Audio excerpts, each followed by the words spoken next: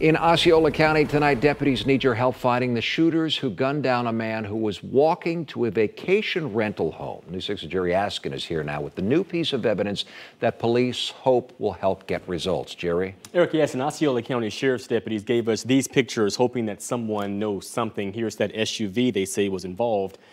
I'm also working to verify if in fact this was a random shooting and more about a motive. Deputies told me it happened back on February 2nd, but now a new clue in hopefully tracking down the men responsible.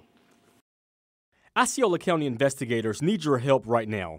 They want to find the masked gunman seen riding in this black Chevy Equinox back on February 2nd. The same men they say approached two victims who were simply walking to their vacation rental home on Westside Boulevard and Monaco Boulevard. Deputies told me one man got out the car in a dark ski mask and showed his gun. The victims ran off. Investigators said the men chased them in their SUV and opened fire.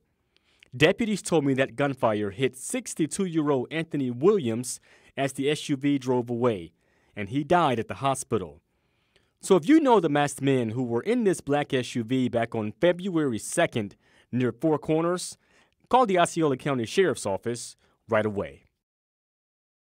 And again, if you can help make that arrest or know anything, you're asked to call the Osceola County Sheriff's Office ASAP. You may be eligible for a cash reward of up to $5,000. Eric. That is always a motivator. Jerry Askin, thank you very much.